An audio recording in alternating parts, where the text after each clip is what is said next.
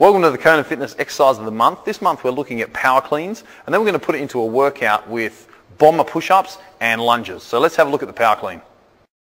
Okay, so what I'll get Carrie to demonstrate firstly is a full clean. When we talk about cleans, this is a full clean. We're going to catch the bar quite low.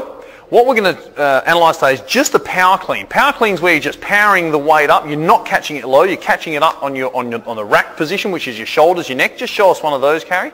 That's it, so catching it high. So it's mostly just practicing the power motion of pulling away up, the hip extension of the legs, hammies, glutes, bum, and the posterior chain of the body. Let's start with a normal deadlift motion. So Carrie's just going to do a normal deadlift. So for those that are unfamiliar with this, just check out our deadlift video. She's then going to turn it into a high pull, and that's where we're basically extending the hips fully as well as the calves, so you're getting it like up onto your toes. Even a shrug. She's trying to get the bar as high as she can possibly accelerate that bar without actually pulling it with her arms. Now we're going to do the exact same thing and add in the pull, which is the elbows go high and the elbows snap around under the bar until the elbows are pointing forward. So let's try that again. A nice hard extension. Good. And there's our power clean. Let's put it all together, like starting off with the deadlift and a nice strong hard pull. Good. The one thing I want to mention is that you'll see when Carrie pulls the bar up the thigh, the bar runs very close to the thigh and right into the hip pockets. If the bar is away from the hip, then you're actually going to lose lots of hip or power from the hip extension. So here we can see the power clean in slow motion, using the hips to drive the weight up to catch it in the rack position across the shoulders. You also notice she didn't catch it in a full deep front squat. It's just a power clean, so only a mini squat will do. Now what we're going to see is a rep which is demonstrating paw technique. So we're going to pause it right there, and you'll see this area where the hips is, this area where the bar is actually away from the hips. This is where the hips are, the line of the hips. And this is where the line of the bar is. So that distance means that we're actually losing force. So if we keep seeing that, so you know she got the bar up, but we're losing a lot of power.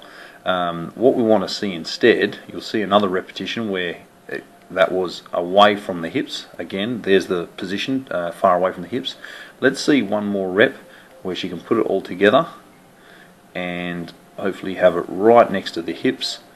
Ready, set, oh, there it is. That's where we want the bar, right on the hips, so that we know we've got full extension throughout the body there, throughout the hips and the legs, and that's where we get our power from in the power clean. So there's our power clean, and let's put it together with a bit of a workout. So here we have our workout. We've got 8 power cleans, 8 bomber push-ups, and 8 weighted lunges. That's walking lunges, and 8 each leg, aiming for 10 minutes non-stop. So here you can see our power cleans, again using the hip thrust to generate the weight all the way up to the rack position. From the power clean we're straight into a bomber push-up. If you do the bomber push-up, you can imagine being a barbed wire fence near your head, and you're going underneath that barbed wire fence and then back under it on the way back out. Under the barbed wire fence, looking up and then pushing back under. If that's a slightly too hard version, this version's a bit harder, just pushing the bum straight back up. So going underneath the fence, but then just going straight back to the downward dog position. From there we're into a weighted lunge. Again, you're going to pop a weight on either your back or ideally, as you can see here, on the front, a front walking lunge, a little bit tougher, using the legs to do the motion. From there you're straight back into your power cleans, and there you have it. There's your workout with power cleans as the main exercise. Good luck.